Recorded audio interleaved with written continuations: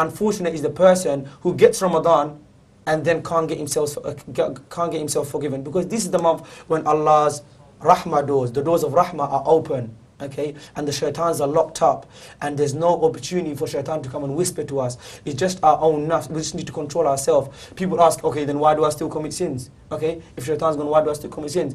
Well, we gave the example before, and I'm just going to give you again quickly. It's like a bike. When you pedal it for a certain time, it keeps on moving, okay? And then even though you're not pedaling, the bike's still moving. So shaitan's been pedaling us for the whole year, and we're still moving with our sins. All we need to do is press the brakes and stop the sins, okay, and change yourself, because this is the best time. This is the best time for you to, for example, brothers and sisters, maybe they smoke, they can stop smoking. For brothers and sisters who are not praying, they can start praying. For brothers and sisters who are not being nice to their parents, their family, it's a time for families to come together. And alhamdulillah, we have this opportunity to remind you. And it's a reminder to ourselves and to all the people here and to the people that are listening that, these 5 days we need to make the most of it. Now, I don't want to bore you guys too much, because this kind of stuff can get boring.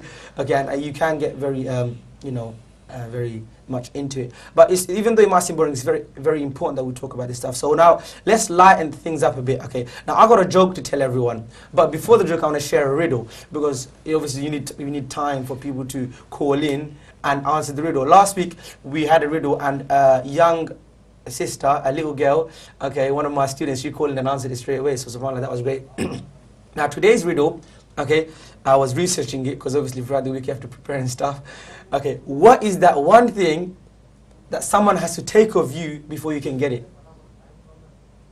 What is that one thing that someone has to take of you before you can get it yourself? Okay, now let's see who can call in and answer that. If you can call in, then it basically means that you're smart. Okay, that actually reminds me, last week we had a winner for the GCSE results. And someone by the name of Yamin called in to say that his sister got excellent grades. Now, we need Yamin to call in, or someone from his family to call in and talk to us again, or give us an email at ym@iqrauk.tv to tell us what your house address is and your contact number, so that we can contact you and send you the gift or the surprise that we had for the person who done the best GCSE results, and let us know about it. And the award, inshallah, will be coming from sunnahmas.com. It's going to be in their courtesy, inshallah. So I was saying, the riddle, okay, is what is that one thing someone has to take of you before you can get it yourself? Now, while people are thinking about that, let's have a nasheed, inshallah. Are you guys ready, inshallah, for a quick nasheed? Okay, inshallah. When you're ready, bismillah. Bismillah ar-Rahman ar-Rahim.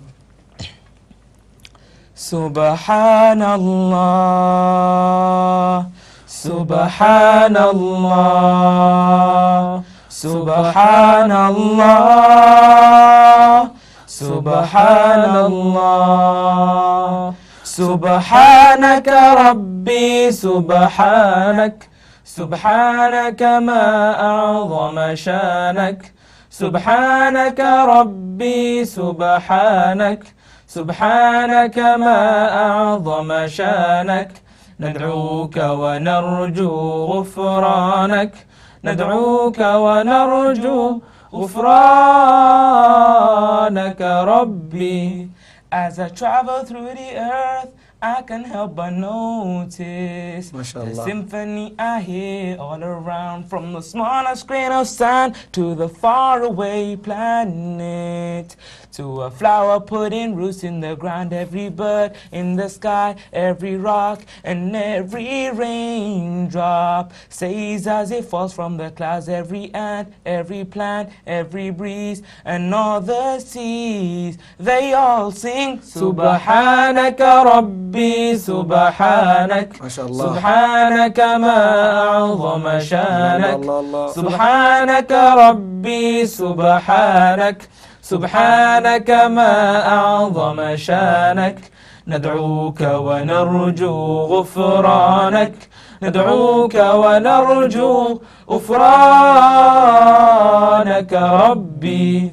جل الله بكل كون الله ألمح نور الله وذكر ربي في دقة قلبي يهتف بسم الله خلق الله صنع الله ما أبهى والأكوان تسبح يسبح بسم الله جل الله في علاه يا رباه يا رحمن الله سبحانك ربي سبحانك سبحانك ما أعظم شانك سبحانك ربي سبحانك سبحانك ما أعظم شانك ندعوك ونرجو غفرانك ندعوك ونرجو غفرانك ربي.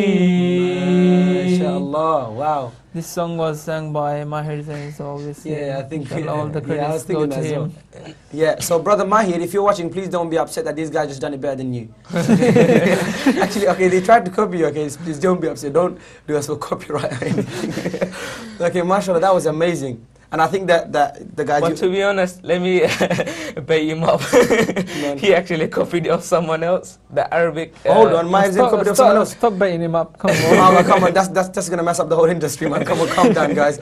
Okay, so, mashallah, it was really nice. The way you guys are saying it together, I was trying to join in as well, but, you know, my voice is, like, not up to your standards. Okay, so I think we have a caller. Let's see what this caller wants to say. Assalamu alaikum. Assalamu alaikum. Alaikum salam. Who am I speaking to? Fatiha. MashaAllah. And where are you calling from, sister? Manor Park. Manor Park. And what would you like to say? I want to answer your riddle. Oh, no. That quickly? Is it respect? Nah. Is it not? But even if it could be that, but it's not that. That's not the answer I'm looking for, unfortunately. Oh, okay. Okay, so let me just say the riddle again. What is that one thing that someone has to take off you? Not give to someone else. Someone has to take off of you, okay, before you can get it yourself. Okay, but good try, okay? Do you want to say anything else to the whole world? No. 23 countries watching you right now, probably 3 million people. Do you want to say anything? No. Okay then. Okay, thank you for calling in. Okay, assalamu alaikum. Alaikum salam. That was a very good caller, mashallah. We want more people to call in, okay? Try and answer this riddle. Share a joke, share a riddle, okay? We've said before, don't be miserly, be stingy, share, okay? Share a short story. Okay, talk to us. We want to hear from you. We want to know where you're calling from. We want to see how far this show is going, because this show will get big, inshallah. Before the lines get busy, please get on your lines, please get on your phones and start calling in. Now, talking about your nasheed, can you just tell me, give me a brief idea what it's about? What are you guys saying in the nasheed? It's trying to say, like, everything in this world mention the name of Allah.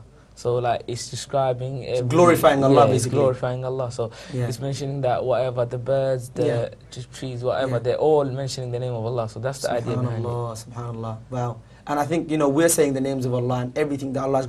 See, that's one of the things. If you look into nature, okay, I think I saw a video or something, or an article somewhere. It was about learn from animals, basically.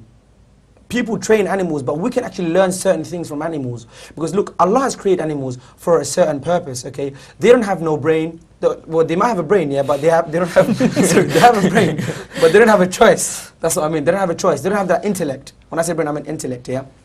So, they don't have the intellect, but yet they praise Allah every time. Every single leaf of a tree, okay, praises Allah. Every single animal praises Allah, okay, all the time, and that's what they're doing. Even though we can't hear and understand it, but they all praising Allah, okay. And if you like look into nature more, like if you look at the beauty of the world, you can see more signs of Allah, like who created all of these things. Now, if we as human beings, okay, just were to learn from animals, then I think we could benefit ourselves. Now, I want to talk just a bit more about the last 10 days that we're talking about. Now, in the last 10 days, like I said, the Prophet ﷺ used to work even harder. Now, there's a hadith in which the Prophet ﷺ said that إِنَّمَا الْأَعْمَالُ not niyat, but there's another one says إِنَّمَا الْأَعْمَالُ بِالْخَوَاتِيمِ, which means that actions are according to their endings. Okay, so actions are according to their endings, which basically means the reward for your action depends on how you sort of finish it off, how you conclude. Now, Ramadan is a month that we've had for 25 days so far. Now, we've got 5 days. Now, we might not have used these days properly. Okay, we might have messed up here and there. We might have done something wrong. Maybe we didn't use all of our time the way we should have. Okay, but we have 5 days. This ending, if you can make this ending perfect, and if you can please Allah in these last 10 days, okay, then inshallah, Allah will forgive us. Okay, you know, we all commit sins. We all commit so many mistakes, okay? We hurt other people, but we need to ask them for forgiveness. We do stuff that Allah might be upset with. We might miss a prayer. We might listen to music sometimes accidentally or something like that. Okay, you might have watched something that you shouldn't have. Okay, make sure you do istighfar to Allah, because Allah says, okay, that Allah talks to the sinners, okay, in the Quran. Allah says, not to the good people, but He talks to the bad people who are sinning. That all the people who are doing bad sins, yeah, don't distress basically. Allah will forgive you. Don't think Allah's not gonna have mercy on you, because Allah will have mercy on you. Allah's mercy overpowers His anger, because when Allah gets angry with us, okay, and if you just say, oh Allah, Ya Rabb, forgive me. Oh my Lord, I have sinned. I am your worshipper. I am a slave. You have created me as a human being. I'm bound to make mistakes. Oh Allah, please forgive me. Allah will have, inshallah, will have mercy on us, and He will forgive us.